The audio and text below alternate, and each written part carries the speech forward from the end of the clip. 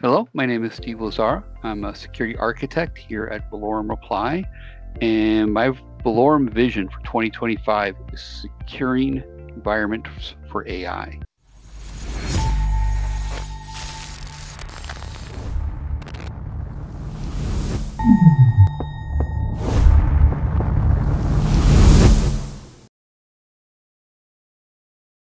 The biggest thing around AI is it's not that it's, are we going to use it? Because people are going to use it whether you do or not, but it's how are we going to use it?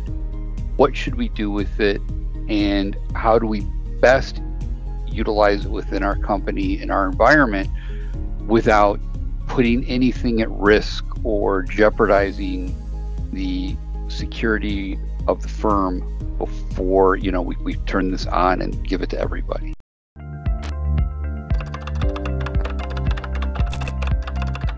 My vision for last year did come true. It was more and more people leveraging AI. And the reason that I think that I would say that it came true is because AI adoption really has caught on in companies, but not necessarily that the company caught on. It's simply that, for example, between 75 to 80% of company employees are leveraging AI. Their company might not have it integrated into their environment, but it is in use globally by users.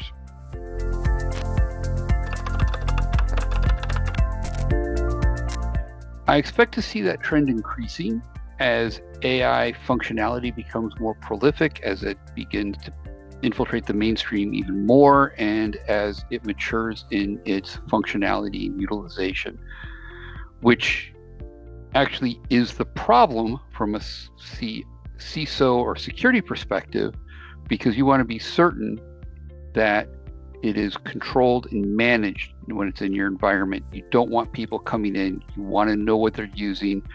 Right now, it's just kind of a wild, wild west out there, and it really needs to be reined in, controlled, and secured.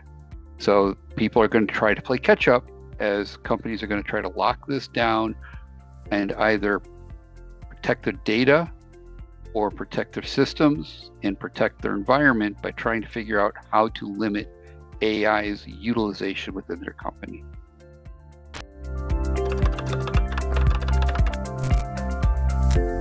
Here at Valorem Reply, we have a couple different programs. Number one is we've really focused on the leveraging of Microsoft's Purview for protecting the data functionality and protecting data and your intellectual property as a whole from exposure. And this includes all of the different AIs, not just Microsoft's Copilot, but also looking at how to ensure that as users are bringing in other AI products, that it does not necessarily allow them to do DLP or leakage of data outside of the environment, even if it's accidental of the product trying to infiltrate and pick up that data due to nefarious actors. Additionally, we're leveraging the Microsoft's Defender for cloud apps and the functionality of what is called sanctioning applications, which has been around for a while, just not a lot of companies who have been putting in the effort in order to sanction and desanction applications and then enforce that.